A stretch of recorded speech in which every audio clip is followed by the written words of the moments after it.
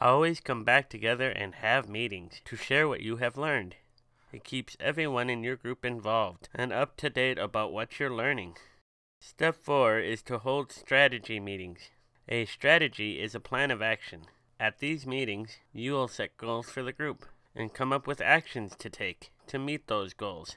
Depending on the problem, you might have a lot of these meetings, or just a few.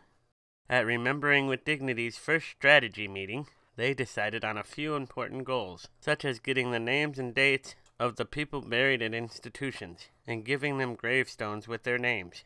They also decided another important goal was to inform the public about what institutions are really like.